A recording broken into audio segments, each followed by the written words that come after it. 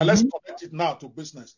Now, explain this strategy and how those who are watching us at home can use it to actually grow their social media handles, because that's why we are here. Okay. To learn about how we're going to do that. Go ahead. Great question. And I'll say it right from how I put that video out. Right from the beginning, from the caption, I put Oprah slayed this question, right? So now it invokes curiosity with people. What did she just slay? You know, so I forgot about a gift or something like that. I think I put that in the title because it was during Christmas time, right? Okay.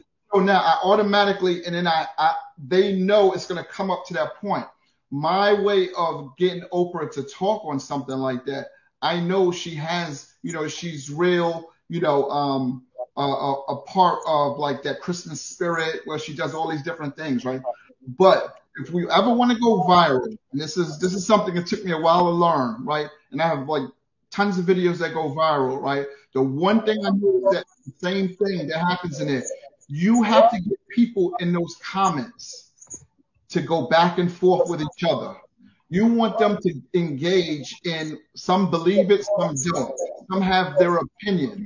So when you get some people to, you know, and it could be a celebrity, it could be a topic, you know, you get them to disagree with each other and they have different reasons why, then that's a win. Because what happens is the platform that you're on, whether can you take that again? How to go viral on social media. Start over from there. Okay, so this is how you, and it's a good question because this is how you go viral on social media. What you do is typically when you create that piece of content, you have to have in your mind, I want to make it where people who watch it, it could go either way. Two people could have different opinions on it.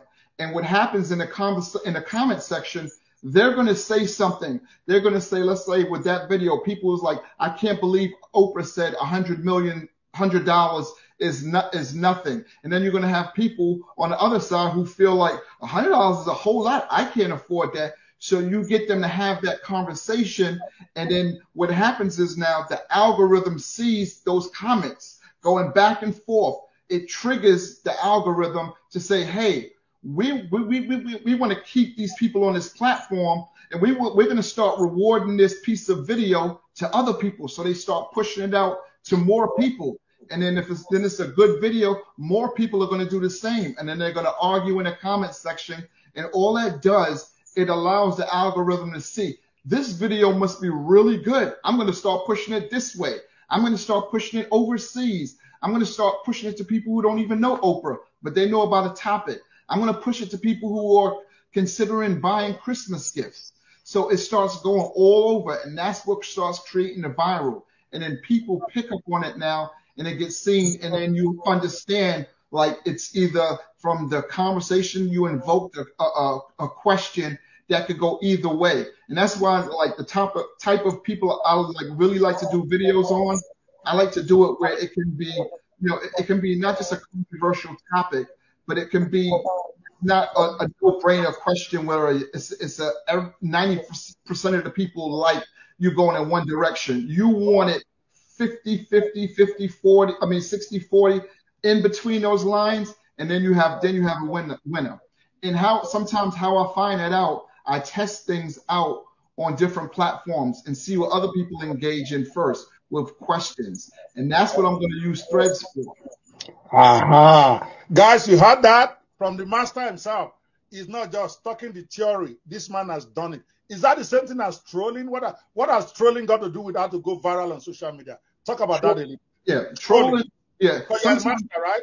You're a master of trolling. Yeah, trolling as well is like you can disagree and see somebody. Like if I do an interview and I troll somebody in the sense of like, let's just say Taylor Swift, and I'm like, your concert stopped selling out all of a sudden. Why? You know, so I'm really going negative, but you know, and I'm more always wanted to be a win-win for whoever I have as a you know, not just the audience, but the personality. So a lot of times when I have those high profile people, I don't go negative because I know I'm going to see them again and I'm going to want to interview from them again. But if they start in the conversation, start shutting me down or stuff, then I can go straight in. and it's understanding like how can I be just as witty as them? Like people like Alec Baldwin, he'll change up on you, So I gotta meet that and be prepared for what they say. And that's where listening, when you're doing like interviews or conversations like that, you understand what someone's saying instead of already having in your mind what you're gonna ask or answer. So you let the flow go with it as well. Interesting. Well, why don't we talk about the practical and you tell me the mindset behind this, because you are a known troller and you do a great job about it. Okay, what about this incident about which one do I throw at you now? Okay, because I got you. All right, What about this one? Okay, when you stuck Hillary Clinton about the $10 bill issue. Okay, what was the strategy? What was the thinking behind that? I read something about you where you were asking about whether the face of Hillary Clinton should be. This is a while back. I'm not even sure if you still remember that. Okay, where you are asking whether the face of Hillary should be on the $10 bill. And the thing went viral because now all of a sudden is what everybody is talking about. Is that what you are talking about? See, that's the thing where you're going to have people who love Hillary Clinton, and then you get a lot of people who hate Hillary Clinton. So when I can ask her a question and let her answer it, no matter what she says at that point, it's like, because I'm asking her about like, it was supposed to be, a black person supposed to come on and be on a dollar bill. Maya Angelou. Maya Angelou, yes. Right, and all these different people. So now I'm asking her take on it. And what happens now, I know whatever she says is gold for the internet because people like her, and there's people that, that love her. And then you're going to get in the name recognition and this person isn't that good. So, that's all you want. And then it's something that nobody is talking about, especially when you get somebody to speak on an issue that's happening, because it was just happening. And I was able to really get her at a point where her comment is going to make news. So I look at it from two perspectives. I look at it as solid news that can go traditional news, and then it could go social media news. So that's where you marriage both of them, and it's a win-win situation.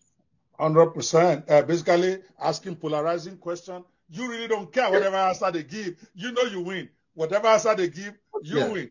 Yeah. It's like your question right here. Hillary, do you think Maya Angelou should be considered for the $10 bill? Whatever she says is going to be talk of the town, both sides. I love that.